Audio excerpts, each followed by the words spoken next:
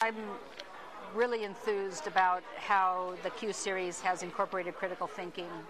And one of the reasons that it's so important is that I think when we look back, say, the last couple of decades of English language materials, they haven't challenged students enough in this area of critical thinking.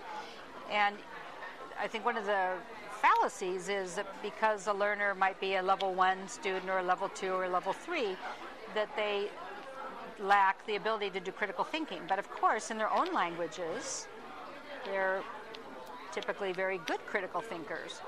And so this is one of the strengths of Qs, that we now give students opportunities to practice critical thinking across all the skills, which is, I think, again, one of the really positive features of the series. So students read material, write about it, speak about it, and listen to arguments and discussions. So, for example, Book 4, one of the themes is power and responsibility. Students complete 2 readings, and then they have writing assignments, vocabulary in the reading-writing book around these themes of power and responsibility. And so they recognize different perspectives, different points of views. They have to pick a point of view and argue for that. And by doing that, they apply the different levels of Bloom's taxonomy, which is a 6-level taxonomy developed in 1956, so it's been around for a long time, but still seems to be as useful and applicable to current thinking.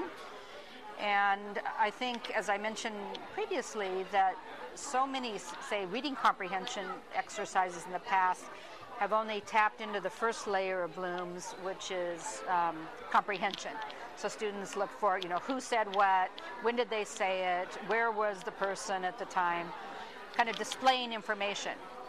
And what Q does is pushes students into deeper levels of Bloom's taxonomy. So they have to analyze an argument. They have to synthesize information in the form of a summary, say in a writing assignment. Ultimately, they have to evaluate. Here are 2 points of view. You've looked at the facts, the supporting both points of view. What do you believe? They have to write a problem solution essay, or they have to write an opinion essay. And that's how they demonstrate these deeper levels of synthesis, analysis, and evaluation.